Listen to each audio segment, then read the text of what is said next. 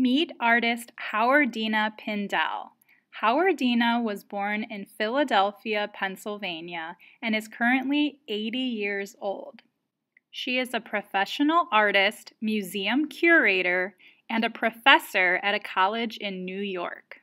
For much of her artwork, she paints or draws on sheets of paper, then uses a hole punch to punch out dots from the paper and place them on a canvas, gluing them together into a beautiful, bright, vibrant collage.